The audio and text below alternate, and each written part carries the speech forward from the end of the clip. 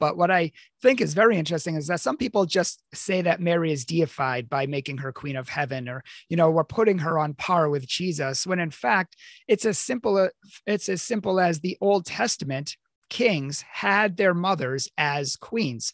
All the kings in the line of David had their mothers as the queen, and Jesus is a king in the line of David. And so his mother would be the queen. It has nothing to do with adoring her or worshiping her or elevating her to a higher status than Jesus or anything like that. I mean, I think that's so biblically simple and it makes sense.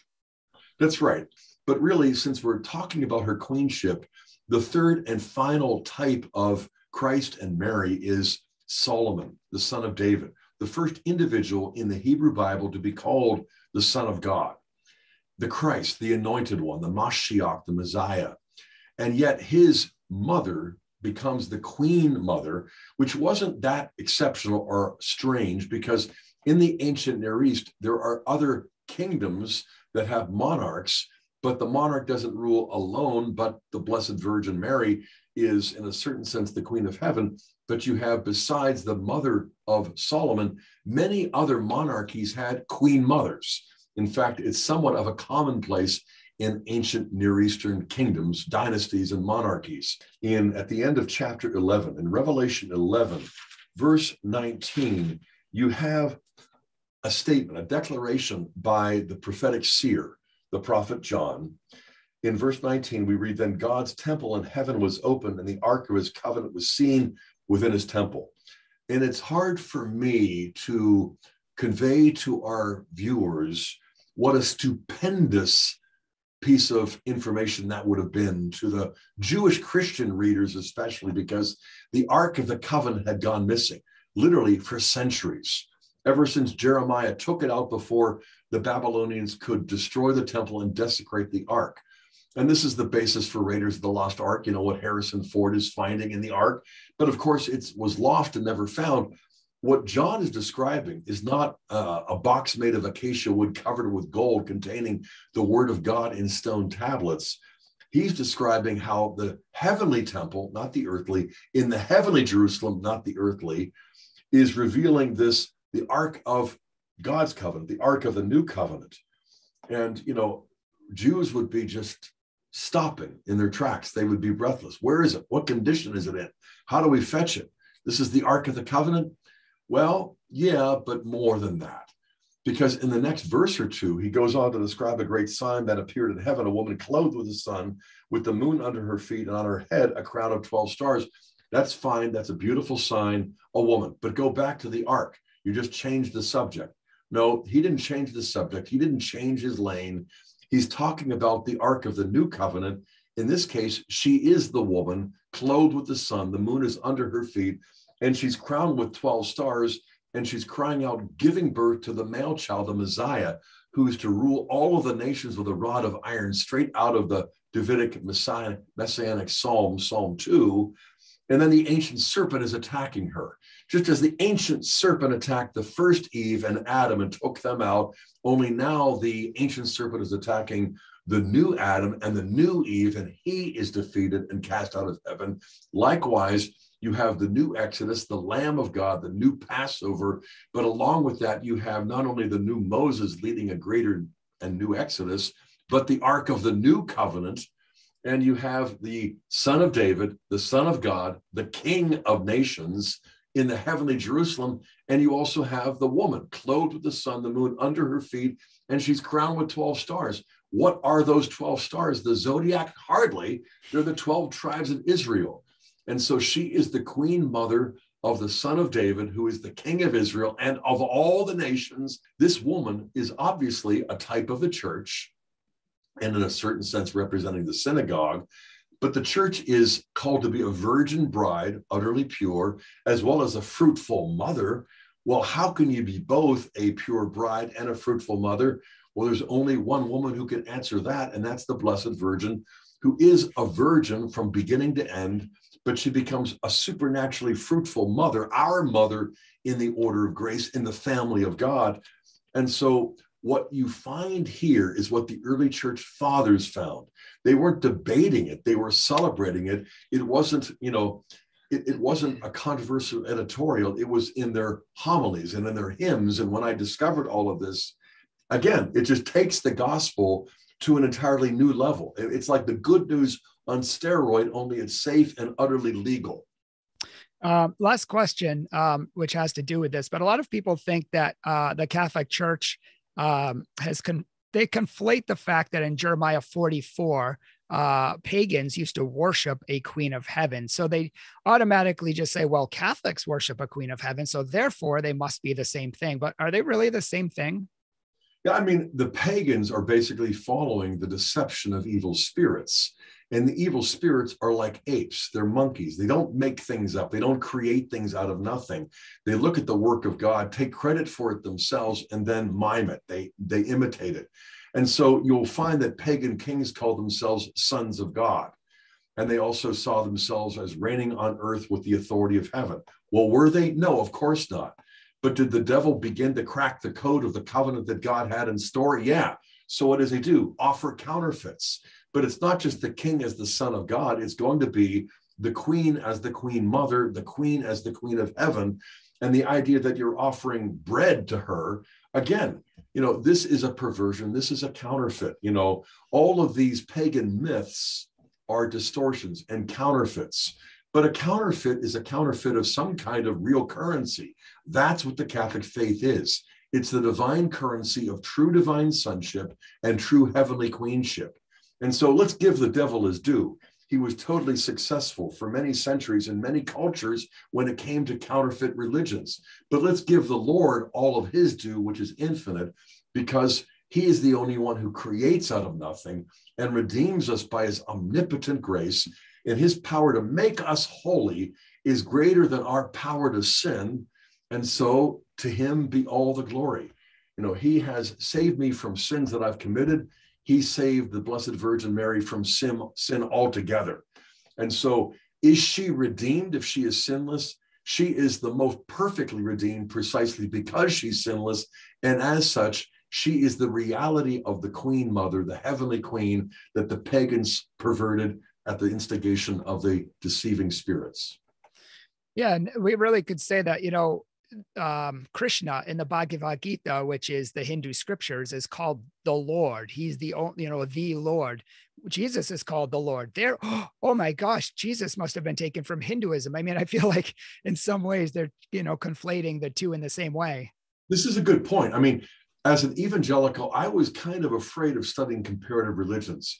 You go back to James Frazier's book, 10 volumes, The Golden Bough, written at the beginning of the 20th century, to show all of these parallels with Ishtar and so he had lost his faith. And so he spent his life showing all of the parallels between Christianity and pagan religions. More recently, Joseph Campbell, The Masks of the Gods, and so on.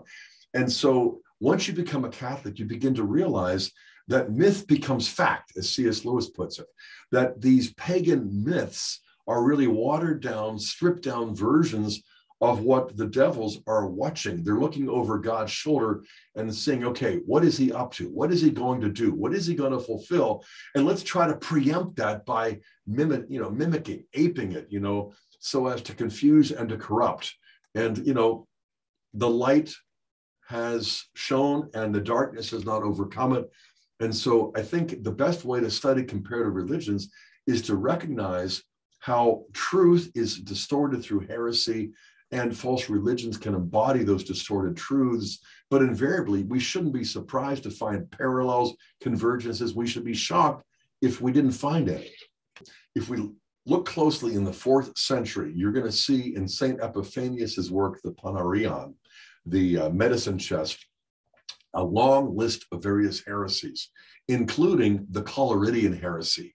We don't have much primary source material about the Collyridians, but the heresy of the Collyridians was a kind of excessive maximalism because they offered the sacrifice of the Mass to the Blessed Virgin Mary and were condemned universally by the Catholic Church. Why? Because the virtue of religion is an expression of the justice we owe to God, and that which we give to God, and God alone is sacrifice. And of course, the word in Greek for that is latria. And if we give sacrifice to any creature, even the greatest creature, that is essentially idolatria. We give dulia, that is, we give honor to the Blessed Virgin Mary. But when we do that, we're just imitating Christ. Christ fulfilled the 10 commandments better than any of us, but the first 3 relate to God, the last 7 relate to humans, and the first of the 7 is honor your father and mother. And as you probably know or remember, the term for honor, kavodah in the Hebrew, means to take the glory or the honor that you have and return it to your father and mother. Well, that's what God does to his heavenly Father, but he does it to his earthly mother as well. So if Christ is keeping that commandment better than anyone, we're imitating him, not only by honoring our father and mother, but by honoring his mother with the same honor that he bestowed upon her. We don't want to honor her any more than he did. I'm not sure we could. We also don't want to honor her any less than he did. So the radical form of discipleship is the imitatio Christi. We imitate Christ by loving her as he did and still does, by honoring her as he did and still does. And so we do not worship her. We do not offer sacrifice to her.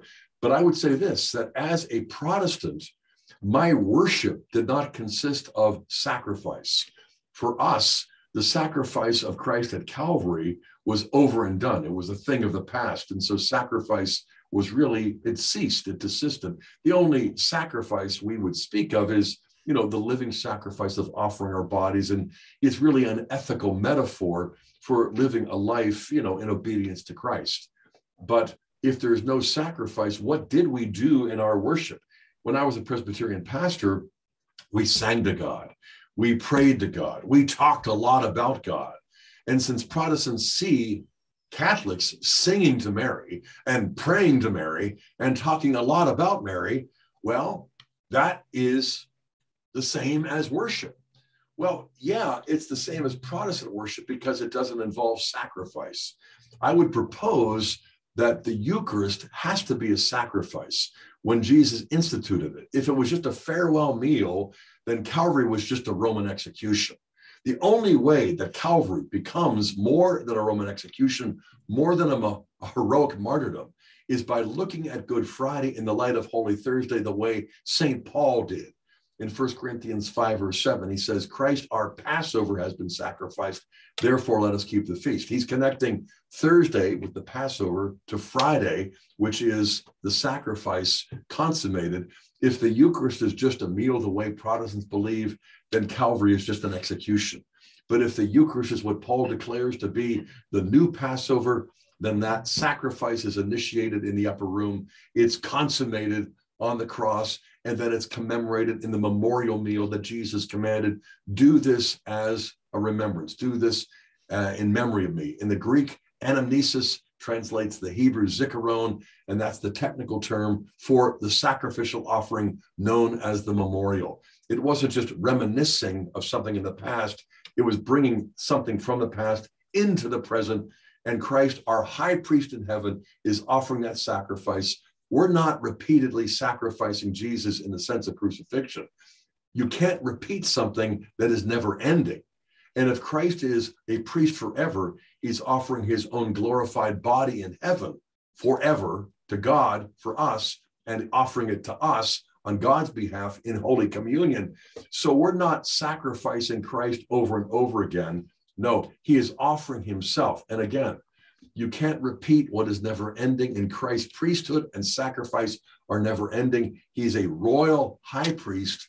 And just as Solomon had his queen mother at his right hand with this queenly throne in the earthly capital, the earthly Jerusalem, so the greater than Solomon has a greater than Bathsheba at his right hand, forming this amazing union of covenant love that he calls us to share as we discover that God is Abba Father, but the Blessed Virgin Mary is his Mama Maria, but also ours as well.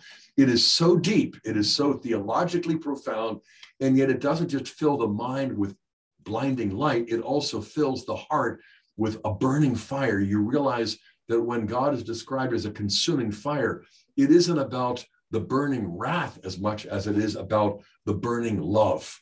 His love is so much more than we can imagine. And she embodies that more than I could believe for many years. Yeah, absolutely. And I think we've shown today that the belief of Catholics, the theology of Mary as Queen of Heaven, comes from the Bible and not from a pagan myth. So I really want to thank you for coming on to our show today and sharing your wisdom and your knowledge with us. And as a personal note, I've met Dr. Hahn a few times at different conferences, and he really is one of the most intellectual people I've ever met. He's definitely a world-renowned speaker and teacher and theologian, but he's also one of the most humble people I've met. I mean, if you meet him, he really does care for souls, and he really does love the Lord with all his heart. So we are extremely grateful to have you on the show today, Dr. Hahn. Thank you for joining us. Well, first of all, you're so welcome. It has been my joy, a singular joy. Second of all, Bryan, thank you for all you're doing for Catholic truth. And third, may the Lord continue to bless and multiply your tribe so that you get more and more viewers, and we come to share more and more brothers and sisters in the family of God. Amen to that. Come, Holy Spirit. And thank you all for watching our show. I will link a lot of the books and the website for Dr. Hahn if you would like to check out his work, if you would like to read his articles, if you would like to buy his CD sets or his books. They are a wealth of knowledge. We just really just scratch the tip of the iceberg here today in this show. So I will link all of that down below. And if you would like to follow us on social media, if you would like to follow us and support our ministry on Patreon or PayPal, it is all down in the show notes below. Thank you all so much for watching. Please keep us in your prayers as we are always praying for you. May God bless you.